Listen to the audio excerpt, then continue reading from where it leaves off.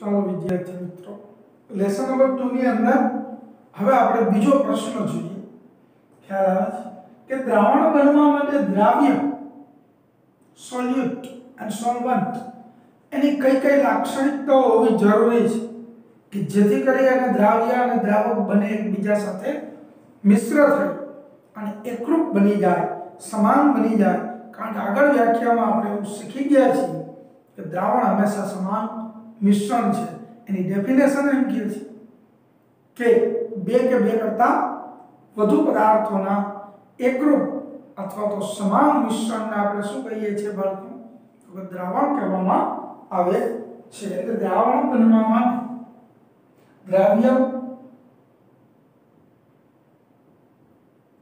દ્રાવણ બનવા માટે ચાલો એક લાક્ષણિકતાઓમાં લઈ લેશું. મુદ્દાને આપણે એમ જ કરીએ લાક્ષણિકતાઓ.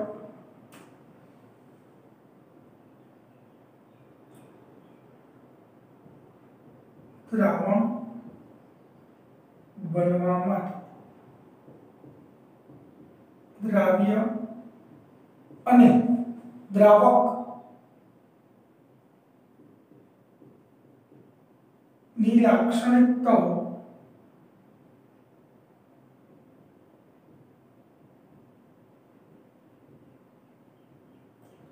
નીચે મુજબ ક્રમશઃ આપણે જોતા જઈએ. સૌથી પહેલી વાત એ કે તમે રેતીને પાણીમાં નાખી નલાવશો તો દ્રાવણ નથી બનતું.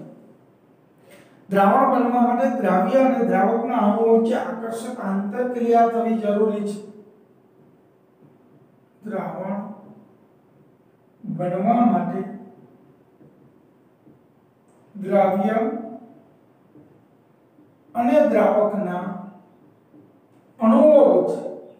અને દ્રાવકના અણુઓ વચ્ચે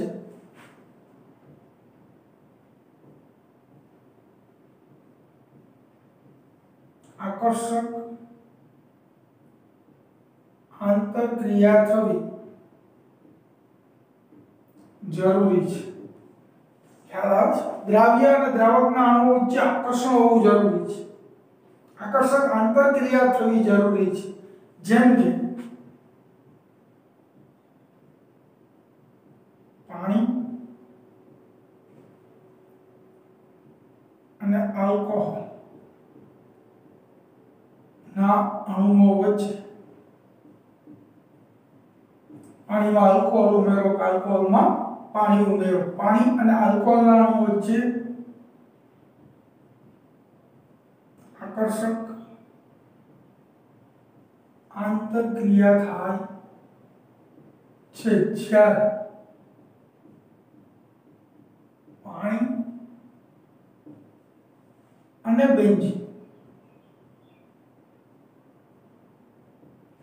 બેન્ઝીન લ્યો તો બેન્ઝીનના અણુઓ વચ્ચે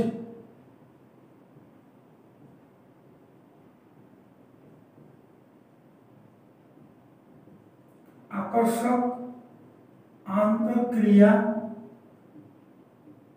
થતી નથી. બરાબર. બેન્ઝીન અને પાણી આ બંને અણુઓ વચ્ચે આકર્ષણ હોય જ નહીં ત્યાં. બટ પાણી અને આલ્કોહોલ, એનો અર્થ એમ કે પાણી અને આલ્કોહોલ એનું તમે ગમે તે પ્રમાણમાં મિશ્રણ કરશો એ દ્રાવણ આપશે. બટ બેન્ઝીન અને પાણીનું મિશ્રણ કરવાથી દ્રાવણ બનવાનું નથી. પહેલી વાત થઈ. મેન વાત આ છે કે આકર્ષક આંતરક્રિયા દ્રાવ્ય અને દ્રાવક બંને વચ્ચે હોવી જરૂરી છે, તો જ સમાન બની શકે છે. ભલે કોઈ વધતા ઓછા પ્રમાણમાં હોય તો ચાલે. ઓકે બાળકો. હવે ત્યાર પછી જોઈએ મોટા ભાગના ધ્રુવીય પદાર્થ.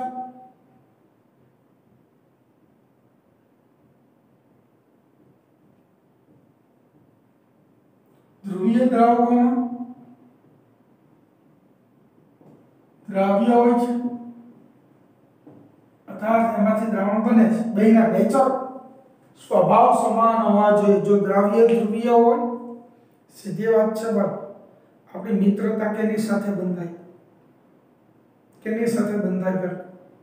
જેની સાથે આપણા વિચારો મતલબ બધા જ ન મળે તો કાંઈ નહીં, અમુક ટકા તો મળતા હોય તો જ આપણે મિત્રતા એમની સાથે બંધાશે એટલે ધ્રુવીય પદાર્થો ધ્રુવીય દ્રાવકોમાં દ્રાવ્ય હોય છે. દાખલા તરીકે તમે કોઈ બી ઉદાહરણ આપી શકો છો. HCl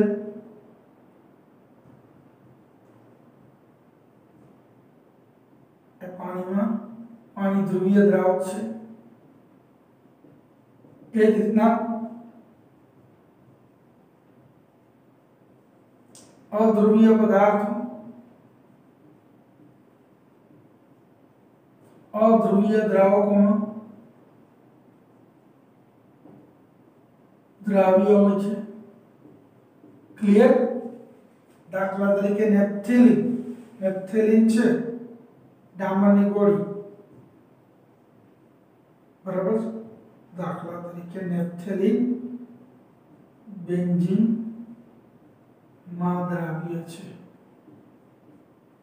બરાબર. પણ વિરુદ્ધ નેચર હોય, છત્રીનો આંકડો હોય, દ્રાવ્ય ધ્રુવીય હોય, દ્રાવક અધ્રુવીય હોય, અથવા ઉલટું હોય, ધ્રુવીય અધ્રુવીય અધ્રુવીય ધ્રુવીય, તો એકબીજામાં દ્રાવ્ય થાય નહીં. દ્રાવ્ય થાય જ નહીં તો દ્રાવણ બનવાનો કોઈ પ્રશ્ન જ નહીં આવે. ક્લિયર? એટલે ધ્રુવીય પદાર્થો ધ્રુવીય દ્રાવકોમાં દ્રાવ્ય હોય છે, અધ્રુવીય પદાર્થો અધ્રુવીય દ્રાવકોમાં દ્રાવ્ય હોય. મોટા ભાગના આયનીય પદાર્થો એ ધ્રુવીય હોય છે. મોટા ભાગના આયોનિક સંયોજનો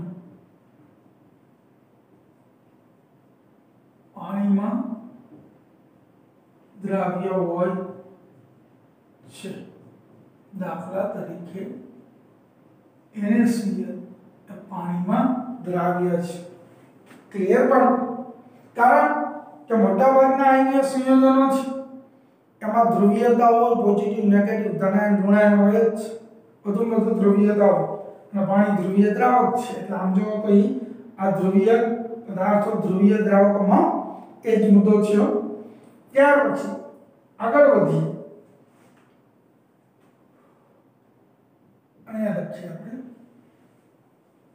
હાઇડ્રોક્સિલ OH સમૂહ ધરાવતા મોટા ભાગના સંયોજનો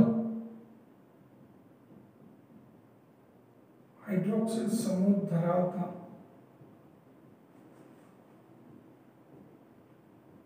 મોટા ભાગના સંયોજનો પાણીમાં દ્રાવ્ય હોય છે. જલમાં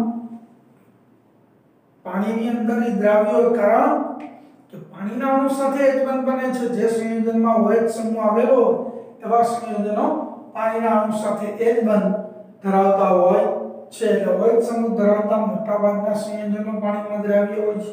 અને જેમ OH સમૂહની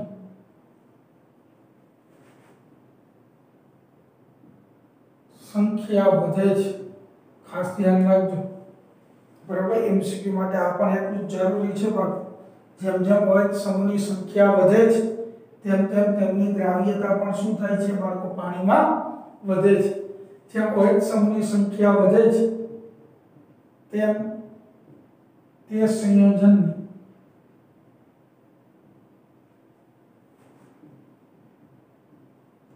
પાણીમાં દ્રાવ્યતા, આ તમને ખબર જ છે બાળકો, આલ્કોહોલ ફિનોલ ઇથર. એક ઉદાહરણ બી આપીએ. દાખલા તરીકે ઇથેનોલ કરતા ઇથેન 1,2 ડાયોલ એ વધુ દ્રાવ્ય હોય છે. ઇથેનોલ કરતા ઇથેન 1,2 ડાયોલ. કેમ? તો કે આમાં એક OH છે, આમાં બે OH છે. ક્લિયર? અને ઇથેન 1,2 ડાયોલ કરતા પ્રોપેન 1,2,3 ટ્રાયોલ, એના કરતા ગ્લુકોઝ. MCQ બની શકે નીચેનામાંથી કયું સંયોજન? આ થિયરી અહીંયા પૂરી થઈ બાળકો. પણ આ મુદ્દા ઉપર, આ બધા મુદ્દા ઉપર નીચેનામાંથી કયું પાણીમાં દ્રાવ્ય છે? તો ધ્રુવીય પદાર્થ હોય, કારણ કે પાણી ધ્રુવીય દ્રાવક છે, બેન્ઝીન અધ્રુવીય છે. બહુ બધું આપણે વિચારવું પડે.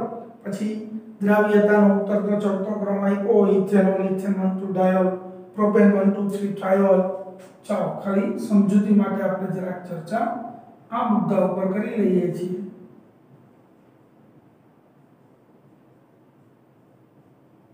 તમે જો બાળકો આ છે પ્રોપેન 1 2 3 ટ્રાયોલ ગ્લિસરોલ. ક્લિયર? અને ઇથિલિક ઇથેન 1 2 ડાયોલ, આ પ્રોપેન 1 2 3 ટ્રાયોલ. એવી રીતના ગ્લુકોઝના બંધારણની અંદર તો આપણે વધારે OH સમૂહ જોવા મળે છે 5 5. તો એમની દ્રાવ્યતા તો કેવી હોય છે બાળકો? વધુમાં વધુ હોય, કારણ કે વધુ સંખ્યામાં પાણીના અણુ સાથે H બંધ હાઇડ્રોજન બંધ બનાવે છે.